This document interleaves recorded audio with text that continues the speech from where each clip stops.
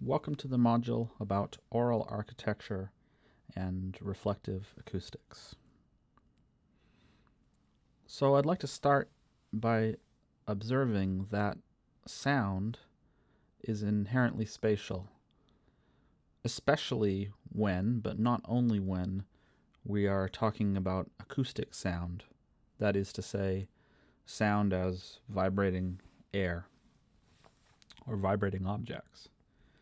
So if we think about something like a string on a guitar or a violin, or the string inside of a piano, or even perhaps our vocal cords as a kind of string, this is not simply a point in the air that is vibrating, but rather a whole series of connected points that are vibrating together in a complex pattern. Vibrations go back and forth down the string generally. If we think about something like a drum, or the head of a drum, this two-dimensional, perhaps circular surface, and then we strike the drum, and then those pressure waves, those vibrations, move out across the surface of the drum. When we think about these examples, it becomes clear that we don't ever really have sound in one point in space. We always have sound at lots of different connected points in space. We might even think about the situation of a sound source and a listener. They can't be in the same place.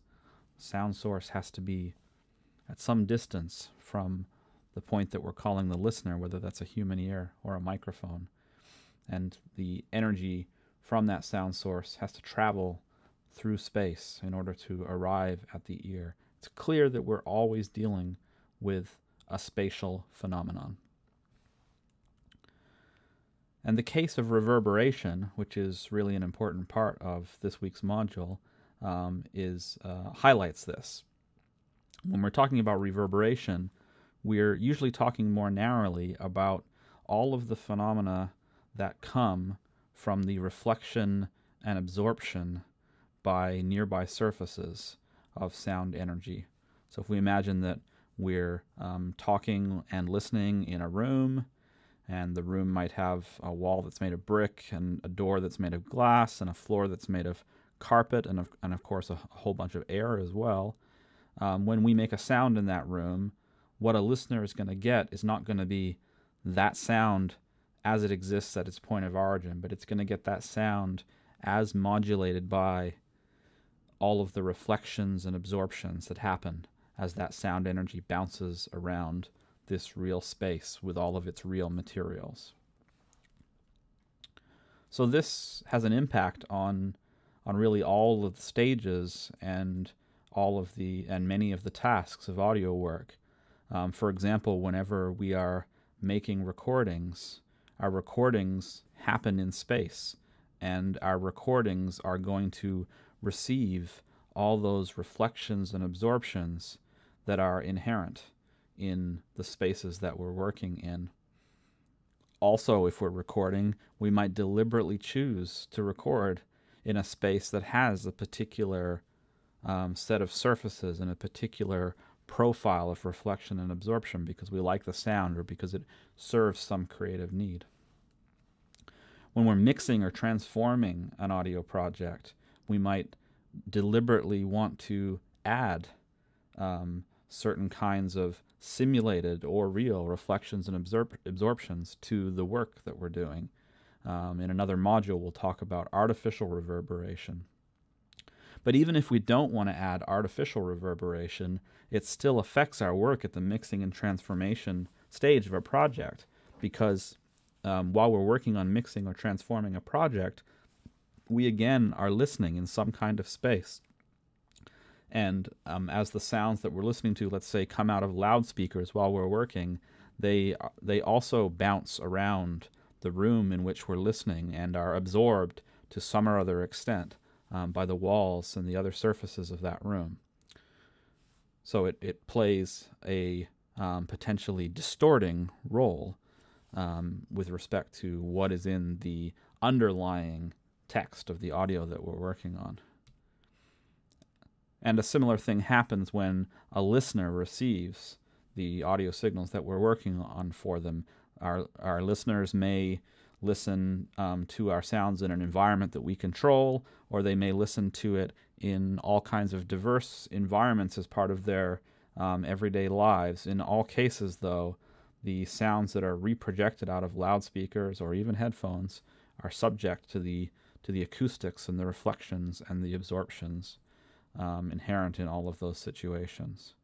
So reverb is important, and it's something that we can engage with in different ways, and that we can't escape from.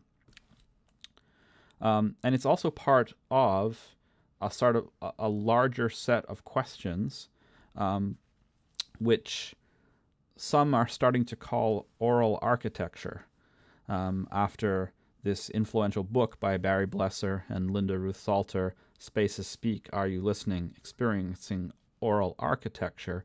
And that book really sketches the outline of a broad interdisciplinary field of study that different stakeholders might be interested in for different reasons and at different times.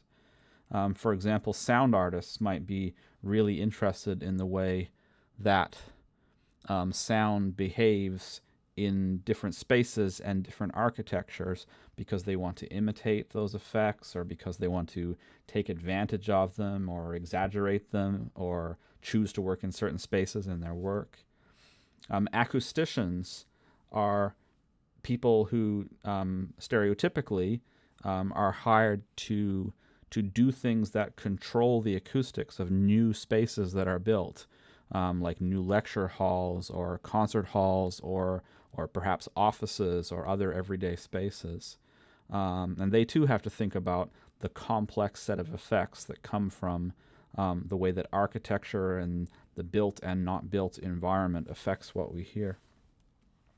Public communicators, teachers, and performers might be interested in aural architecture, because their performances before an audience don't arrive at the audience in some direct form. They arrive in a way that is modulated by the space in which they are speaking, are performing. And perhaps anthropologists will be interested in aural architecture too.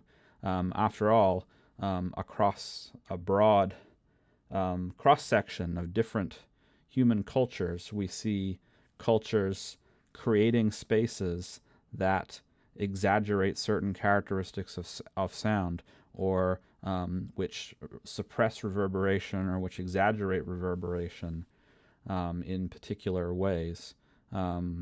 Many human cultures have been aware of and engaging with aural architecture for a very long time. And there are probably others as well. So I want to turn back now to reverberation, to the specific set of things that happen when we make a sound in a space where there are surfaces around that can reflect and absorb that acoustic energy. And there are lots of ways we could think about this, but for the purposes of this course, I'm going to take a kind of three-stage model of reverberation. And these two diagrams show the three-stage model in two different ways. So imagine, first of all, that we have a sound source somewhere in a room. Here's our four walls. And imagine somewhere else we have a listener, which could be a human ear, could be a microphone. And then one other thing that we need to take as a given before talking through this three-stage model is that the speed of sound is relatively constant. For example, at sea level, with dry air and 20 degrees Celsius, the speed of sound is 343 meters per second. That's a very useful number to remember, because occasionally making calculations with that number can help solve or illuminate certain problems. But to make that story short, sound has essentially a constant speed in a given situation without regard to frequency. So that means that how long it takes a sound to go a certain distance is something that we can predict, and that when distances are longer, it will take longer for the sound energy to get there. So now we get into the three-stage model. We have a source that puts some sound energy into a room. And that sound energy is going to go out in all directions from the source. But from the standpoint of the listener, the first thing that's going to happen, their first awareness, their first possibility for awareness of this sound energy is going to be the awareness that results from this direct wave arriving at them on the shortest path between the source and the listener. Right? If the listener is somewhere in the room and the source is somewhere in the room, there's going to be some kind of shortest path between the two. And because the speed of sound is constant, the energy is going to arrive along that path before it arrives along any other paths. So if we have over here on the right a graph of what the listener receives, if the original sound looked something like that, the original sound signal, perhaps the direct wave a moment later when it arrives at the listener will look similar. Of course, it will be the energy of the sound source at its original location will be greater than the energy of that sound source when it arrives as the direct wave at the listener. So that's the first thing that happens, is that the direct wave arrives at the listener. And then, typically, there are a bunch of early reflections that arrive. So this is stage 2. So here's an example of an early reflection path here. It's a reflection off a wall that's pretty close to the listener and reasonably close to the source. And if we look at this path that I'm sketching out here with the mouse, we can see that this path is somewhat longer than the path of the direct wave, but not too much longer, right? And if we were to sketch out a lot of the other possible reflection paths here, we would find that they would all be of pretty similar length to this one in a typical room, in a typical source-listener arrangement. And so at a moment later then, from the direct wave, we get a bunch of early reflections that arrive across different reflection paths. And then, somewhat arbitrarily, we transition into a third stage, which we're calling late reflections. We get these reflections that go off multiple sources. They take much, much longer to arrive at the listener. There are potentially many more of these paths, if we think about it. So there's probably lots of these reflections. They have to go a much further distance in order to arrive at the listener. So they're much, much smaller, but there's many of them. And they all kind of blend together, and we get the late reflections. Now, in the acoustics of the real world, things are not always as neatly divided as these three phases, but it's still a pretty good approximation for understanding what's going on. And one other thing I want to say about this three-stage model before moving on to the next slide is that we're really, in what we said a second ago, we really emphasized reflection, but actually every time the sound energy reaches one of these surfaces, the surfaces also absorb some acoustic energy. And how much acoustic energy they absorb depends on the frequency, and it also depends on the nature of the surface. Different materials will absorb more, and other materials will absorb less. For example, stone is something that is very, very reflective, so it doesn't absorb much at most frequencies.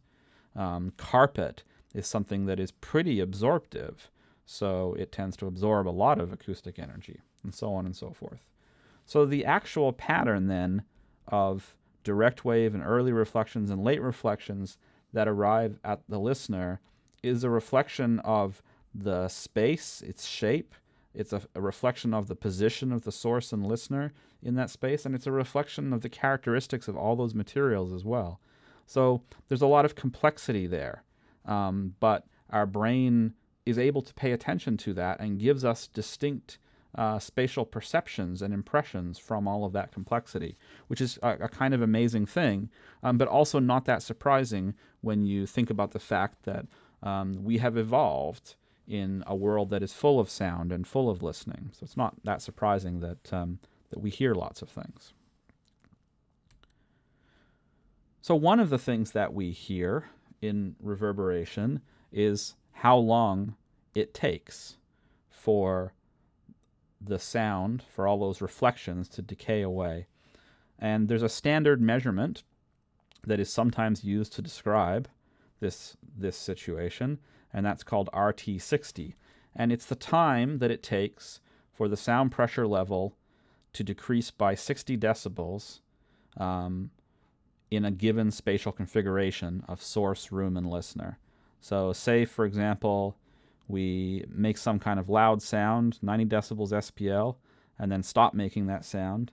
And now that sound continues to reverberate around the room for some period of time, and eventually we get to a point where all of those reflections and all of that reverberation, the level of that has come down to 30 decibels SPL. So the time that it takes to go from that 90 decibels SPL level to the 30 decibels SPL level, we would call that the RT60 for this particular situation. This is also sometimes abbreviated T60, and it's frequency dependent. So every space will have at least somewhat different RT60 at different frequencies, because as we saw in the previous slide, the materials in the room respond differently at different frequencies. The air also responds differently at different frequencies. High frequencies are attenuated more rapidly as sound travels through the air. Typical values for RT60 are in the range of 0 to 15 seconds or so. 15 seconds would be a very, very, very long reverberation, like a massive cathedral or a huge, very reflective cave or something like that. And the values that we might get for sort of everyday things like offices and rooms and stuff like that will be often under a half second or under even smaller amounts than that.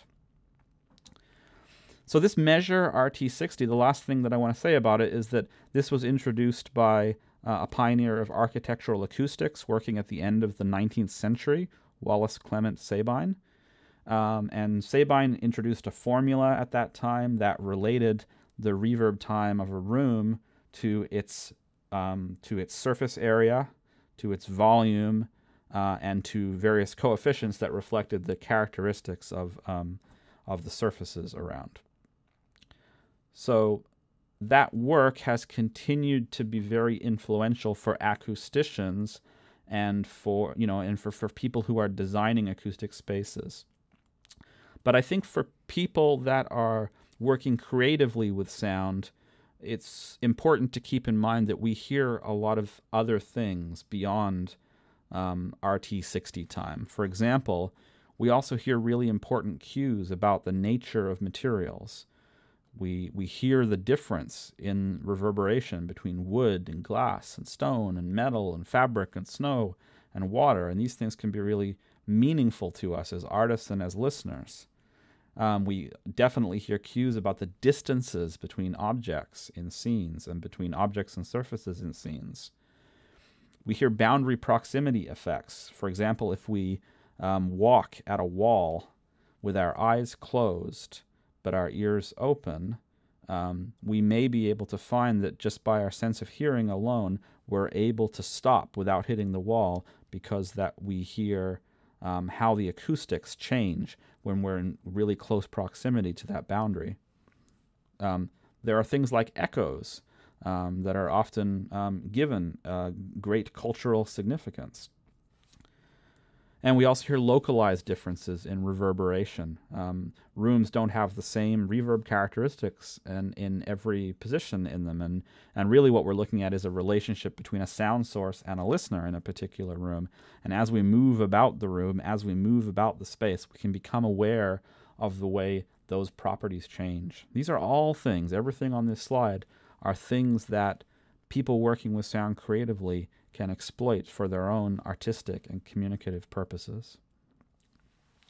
So to summarize what we've talked about in this module, sound is inherently spatial, and reverberation, what the phenomena that result from reflections and absorptions of sound and when it hits surfaces, is something that's very salient to us, something that we pay a lot of attention to.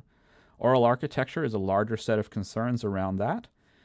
We talked about the three-stage model of reverberation, which describes what happens acoustically when a sound is made and reaches a listener across many different reflective and absorptive paths through a room. We saw that RT60 is one way to talk about the characteristics of reverberation. It describes the decay time of reverberation, but we also saw that there were many more things in reverberation than just its decay time, and we can listen to and potentially artistically exploit those things as well.